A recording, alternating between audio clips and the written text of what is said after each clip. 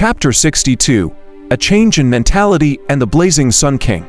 After grabbing Chang Sunji, another white-faced ghost with a huge belly flew out and opened its bloody mouth to swallow him.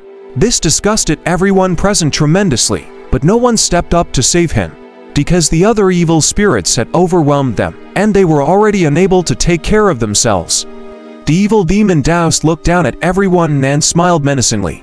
"Sakongya, if the three of you finish off the remaining people for me, then surrender. I will spare you life for now." This was a perverse tendency of his. He deliberately wanted to make Sakongya and the others kill each other. "If you want to kill me, kill me. I believe you won't live for long anyways." Sakongya's expression was cold. If he fell into the hands of the Sky Demon cult, he would rather die than live. "All right, then I shall send you off."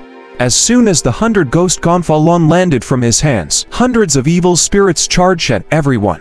Sanshi watched in secret and frowned slightly.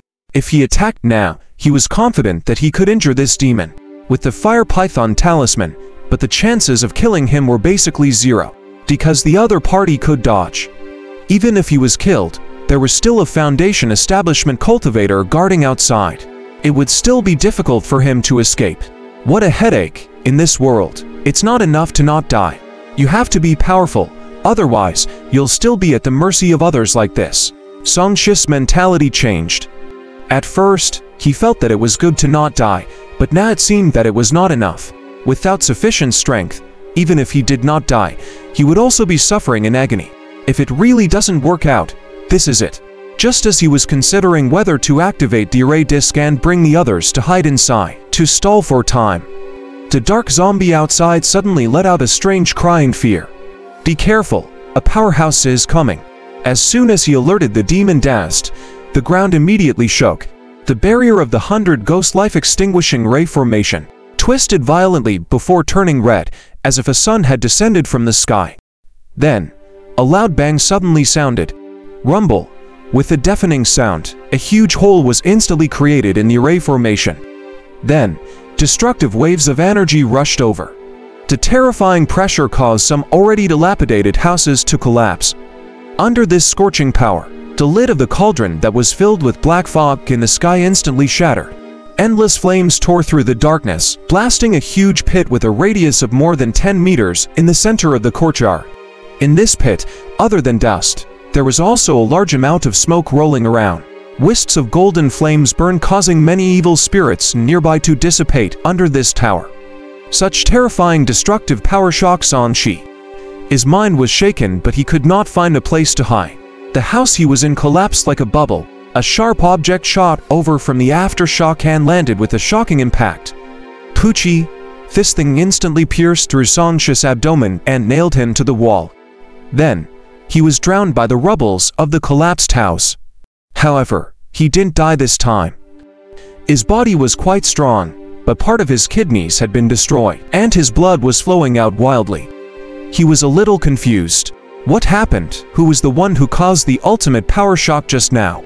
Sanshi wanted to move, but he realized that he was pressed down by a large pile of broken walls.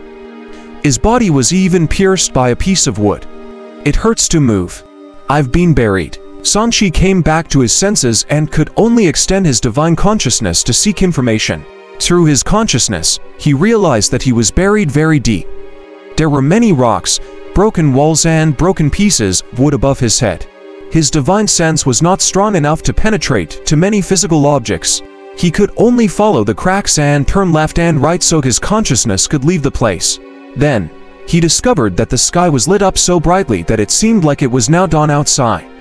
But it was actually still nighttime, and what gave him this illusion was an existence that was like the sun. To be precise, it was a figure emitting a myriad of rays of bright light. This person's entire body was flickering with golden flames. He held a bronze spear and stood in midair. His eyes were like that of a god, emitting a domineering and scorching aura. So strong, this person is much stronger than the masters of those evil spirits. Sanshi felt his divine sense trembling, as if this person's power could burn through everything. He hurriedly retracted his divine sense, not daring to get too close. He also understood what had happened. This person had used a powerful move to directly break the array formation from the outside. The subsequent power had then poured into where he was. It's the Blazing Sun King. Damn it. Why are you in Silken City? Amidst the broken array formation, the demon Taoist's voice was filled with fear. At this moment, there were 108 marquises of the opposite sexes from the Great Jin dynasty in the sky. Even without the help of Vani Dharma artifacts, their cultivation levels were even stronger than that of ordinary golden core cultivators. Not to mention foundation and establishment realm cultivators. Even if one is of golden core realm, he would take a detour if he saw a marquee. Demon Taoist, you've been killing and refining evil treasures everywhere. You've already violated the laws of the Great Jin dynasty. Now, you still dare to touch the Fiend Eradicators. Do you really think the Great Jin dynasty will turn a blind eye? The dignified voice sounded with brilliant intention. The Blazing Sun King stabbed forward with the spear in his hand, causing the void in the array to tremble and the world to brighten. 100-meter-long flaming energy spear pierced through the black fog and landed on the demon, doused with a ferocious force. Damn it! Amidst the evaporation of the black fog by the flames, a pale-faced gnome appeared and revealed a look of horror. He hurriedly took out the familiar black and red flag.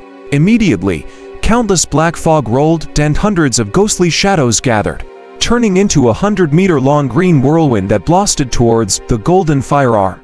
HMPH, your 100 ghost gonfalon which has just been ranked wants to block my flame spear. With a disdainful voice, the fire spear shattered the whirlwind and annihilated many ghosts. It pierced through the 100 ghost gonfalon. Ah! The gnome screamed miserably. His Dharma treasures were damaged and he spat out a mouthful of blood on the spot. His aura immediately became dissipated by a huge amount. He looked terrified and knew that he was no match for the Blazing Sun King. He then turned around and fled frantically. Die! The Blazing Sun King chased after him. With a spark of fire, the spear shot out like a dragon. Scatter! Thiedman Taoist gritted his teeth. In the shattered the 100 ghost gonfalon, the remaining evil spirits rushed out with strange cries and tore at the flaming spear crazily. If he was a golden core cultivator, he could still fully utilize the power of the 100 ghost gonfalon to fight against the blazing spear. But now he was only at the foundation establishment realm. The power of his Dharma treasure was simply incomparable. Many evil spirits were reduced to ashes by the raging flames.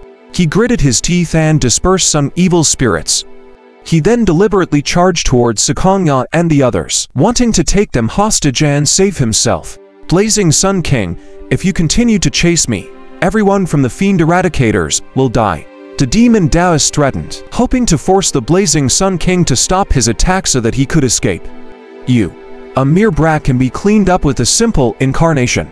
The Blazing Sun King did not care at all.